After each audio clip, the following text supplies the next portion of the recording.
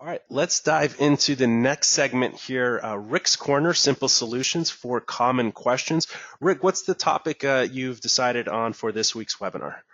So thank you very much, Jason. And yeah, this week's going to be a little bit special, a little bit different. I mean, it's actually going to be a special week. We have a special guest, Sherilyn, is going to be joining us today.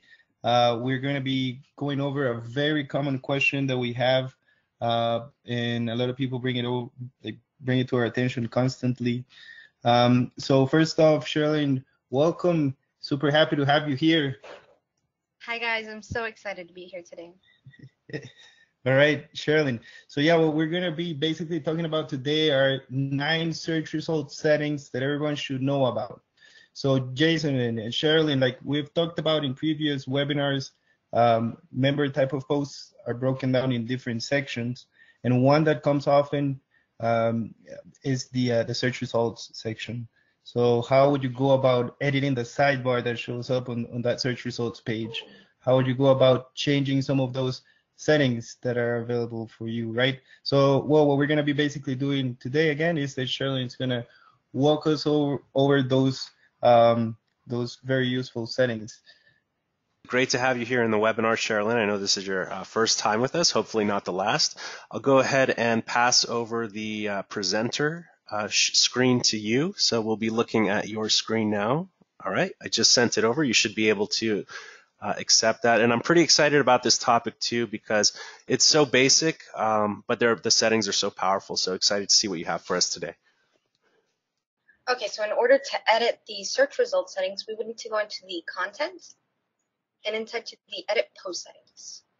And then today we're going to be going over how to edit the blog search results. So let's hit edit. And then we're looking for the search results design tab. And then here we go. I have the page opened up to how a default web page opens up with the default settings, default sidebars.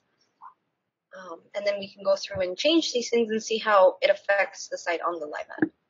So I was thinking we could start like the H one. I feel like this one's pretty standard. You know, website blog doesn't add any characteristic to your site. So you can always pinpoint exactly what you're going for. So in this case, we're talking about search results. You can change it. Website.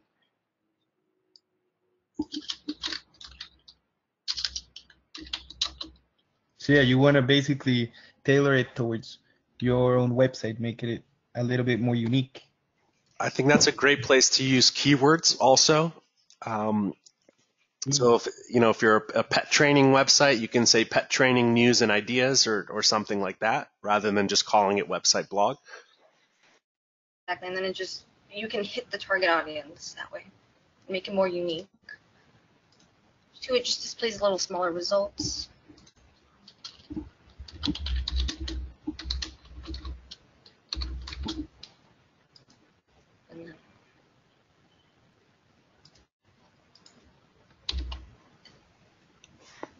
I think it's perfect also if you are, doing the website blog and then the member articles. You can always add extra text so that your visitors can differentiate what's the difference between the member articles and the website blog. Absolutely. That secondary input there, the default H2, that's the second heading on the page. It actually serves multiple purposes. You brought up a great point, Sherilyn. You can explain what this section is about, like a description with more words, maybe 8 to 10 words.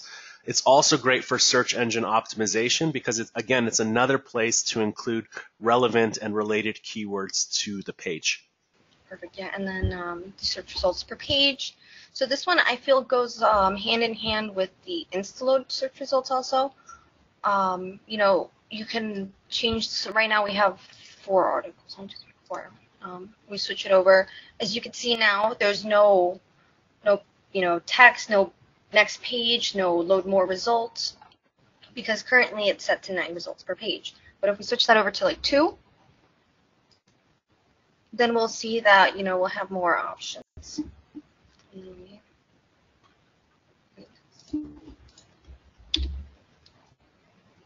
And then it shows up.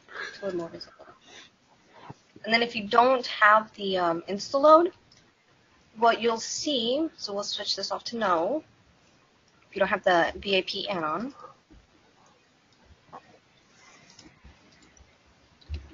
See, we'll get the little page. Or go to the last page. Now here's a good question. What's the benefit of showing 9 or 900 results on the first load of the search results page?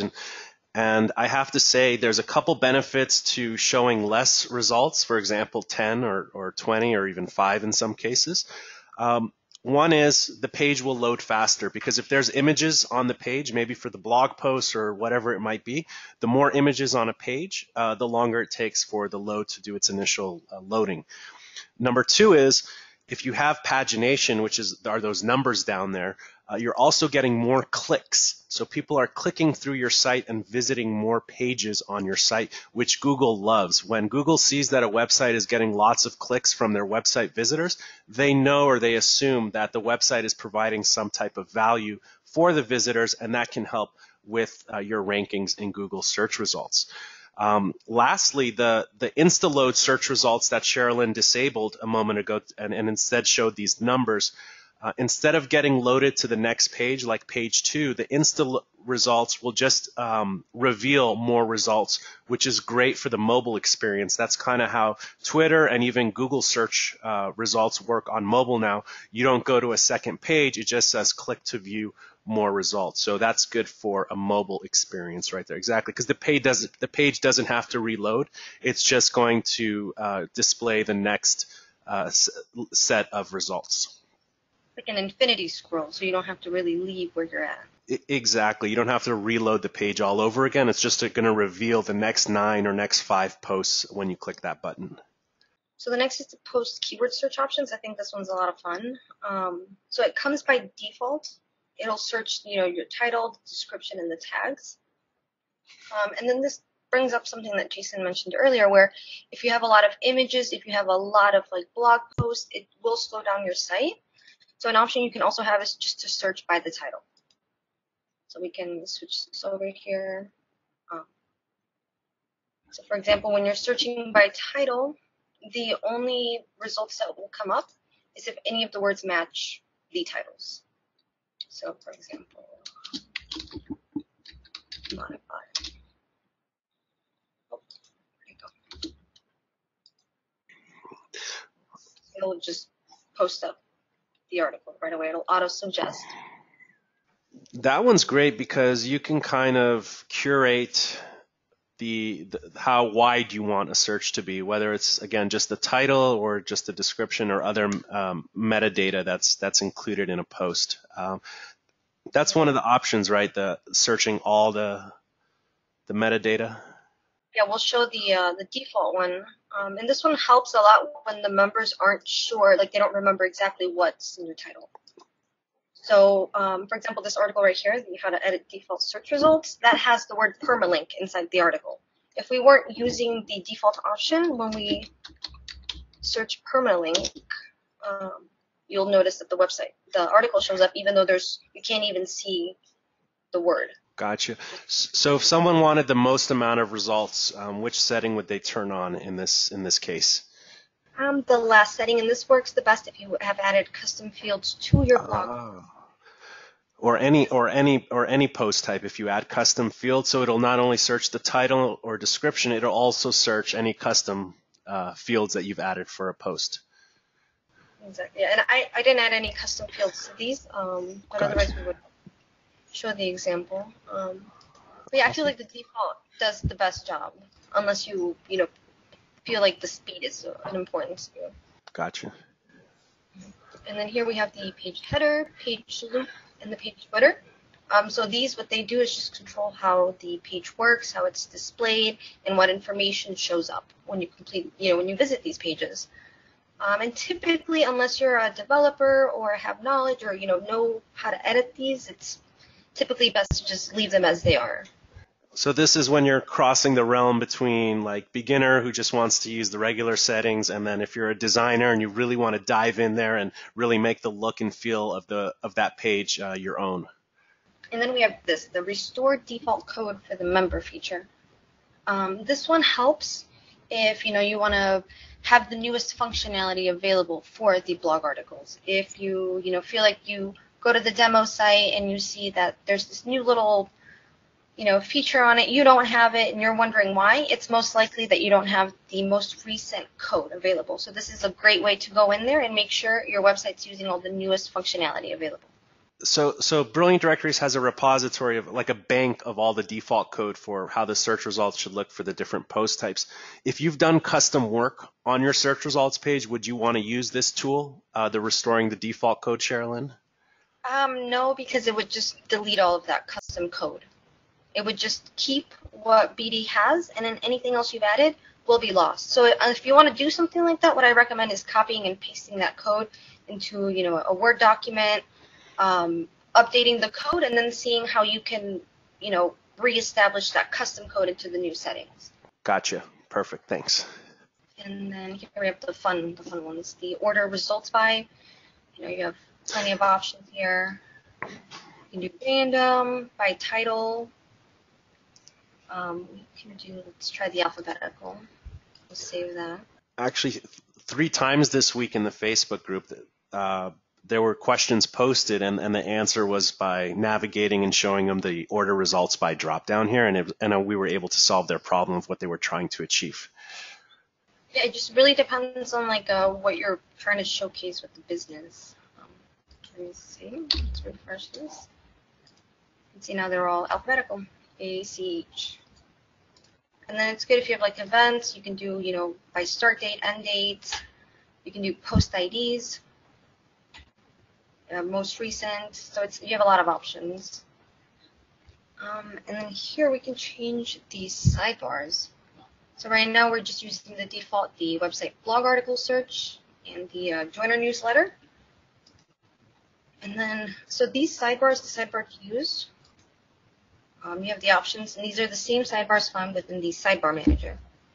So you can do the post search results, which is the default, and that's the best one to use. We can go ahead and switch that just to see what happens. Let's see the member profile page. So you can always go in and customize these to be different, and then create it specifically for blogs or events, any feature you'd like. That's right. If you wanted to put specific banners in different sidebars and then use those sidebars for different post types, like you mentioned, events or property listings, you definitely have the control there to kind of further customize the page. And I see you've added the sidebar that's on member profile pages here now. Yep. Just to show how easily you can change this over, and the effects go right away. So let's switch that over back to the search results.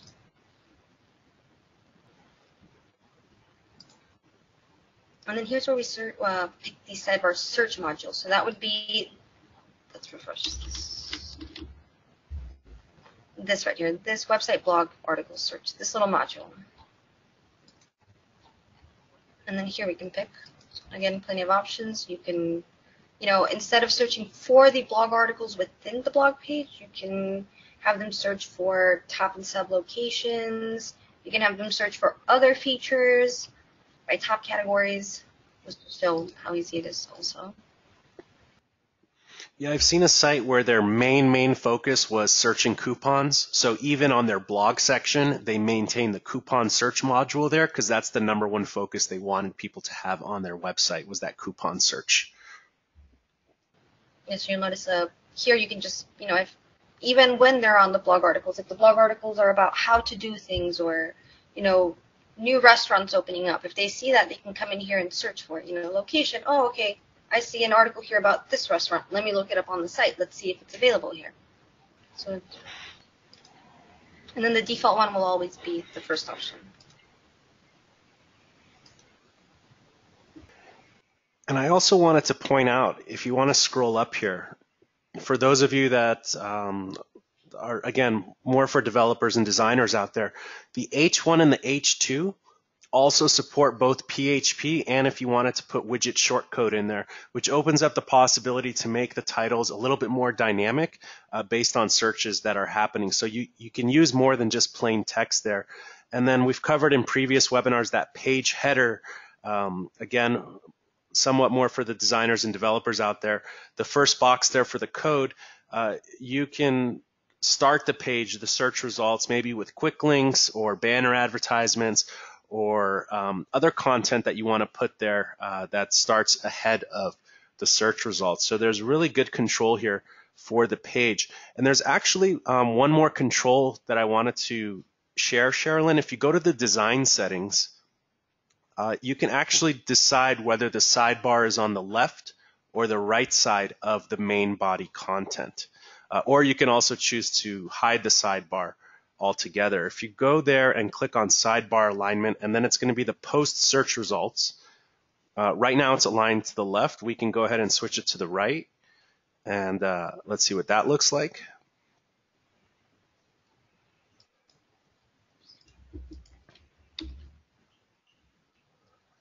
Perfect. So now the body content is on the left and the sidebar is on the right. Just depends what your preferences and styling you're using for your website.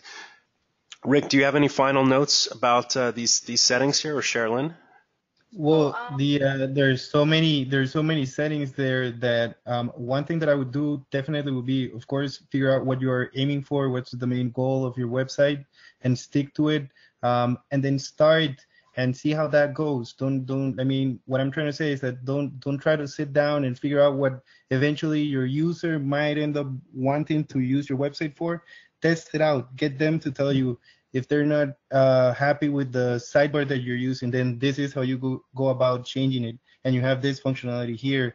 If they give you feedback saying like on the mobile, I mean, I see so many results, it's so difficult to navigate. All right, so let me go ahead and set up the Insta load then to make it easier for them.